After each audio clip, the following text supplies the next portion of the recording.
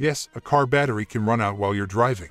If the car battery dies while you are driving and the alternator is running, you might not notice it is dead until you turn off the engine. The car won't turn over even when you try to restart it.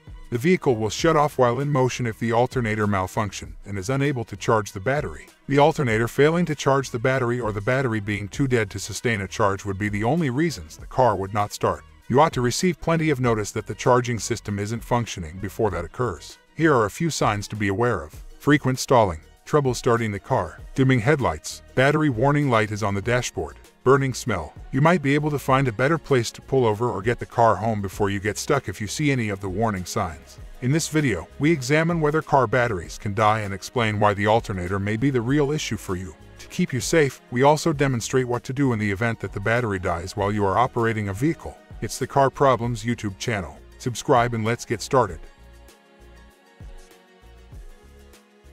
The alternator is more likely to blame. It's normal to believe that a new battery will solve the problem when the car battery runs out. That would be accurate in certain situations, but not usually if the vehicle breaks down while you are driving. It is likely that you have a malfunctioning alternator in this situation. When the engine is running, the car alternator generates voltage to charge the battery. It resembles a generator. It also provides electricity to the vehicle's accessories when the engine is running.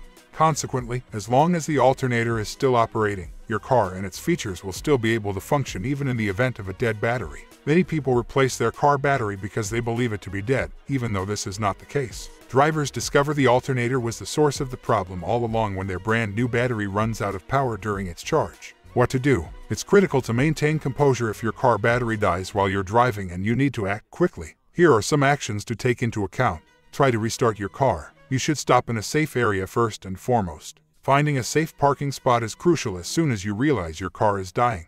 It's likely that the power brakes and steering have been removed, making it harder to control the car. In order to alert other drivers to your problems, you should also turn on your emergency hazard lights. Try to start the engine again after you are safely off the road.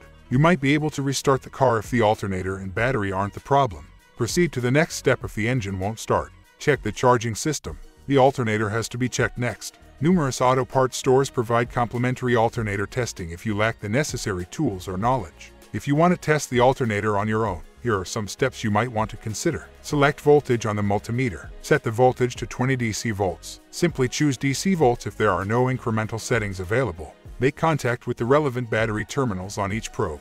Positive should reach positive and negative should touch negative. The terminals are located under the hood even if the battery isn't readily accessible. Examine the vehicle's battery. The recommended voltage range is 12.4 to 12.6 volts. You might have a defective battery if it is less than this. Turn on the vehicle's engine. Utilizing the same sources, take another reading.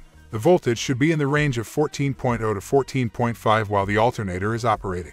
Anything less than this suggests that not enough power is being supplied by the alternator. In the event that the voltage exceeds 16.5 volts, a malfunction must also be addressed. Frequently, the dashboard's battery warning light will indicate that the alternator has failed. Test the battery health. Testing the car battery is not all that different.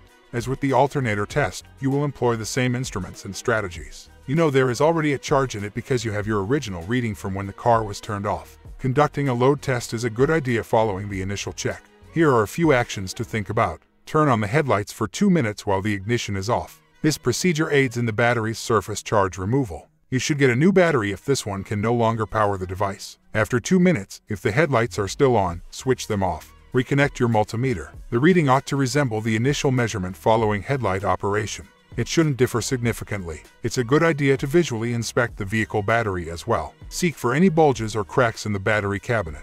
It is best to replace the case if you find any problems with it. But if corrosion is the only thing causing the issue and a poor connection, you can remove it using baking soda and water. Replace the battery. You should replace the vehicle battery if it doesn't pass the inspection. Car batteries typically only have a 3 to 5 year lifespan. If you've been rough on the battery, it might die before its time. Furthermore, you must replace the alternator if it isn't functioning, but the battery is okay. The alternator may last up to 100,000 miles on average, so you shouldn't have to deal with it too frequently. Contact a professional. It's never easy to deal with the battery and charging system. To understand it, you do need to have some expertise. Even though many of the tests only require basic equipment, it doesn't make sense to stress yourself out if they seem too difficult. Find a trustworthy mechanic in your area instead. A skilled technician should be able to diagnose the issue in no more than an hour. Following that, you'll be able to obtain a detailed estimate that will indicate the cost of the repair. Hope the information was helpful for you. If so, please press the like button and subscribe to the channel.